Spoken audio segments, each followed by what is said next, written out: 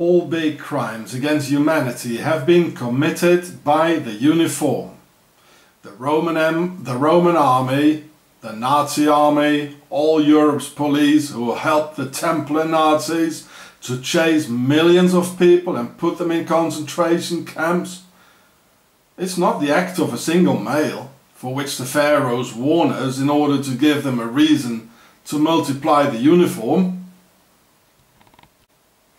But it is the uniform itself, which is the biggest danger for mankind. So if the uniform will come for the next human cleansings of our farmed human race, then it will take advantage of all the devil's technological equipment and come in the middle of the night to lift us from our beds when we're sleeping with our families. And they'll wear night vision goggles as one-eyed devils and with a raisin floating over the other one. Thus, the army of the Dajjal will attack humanity once more.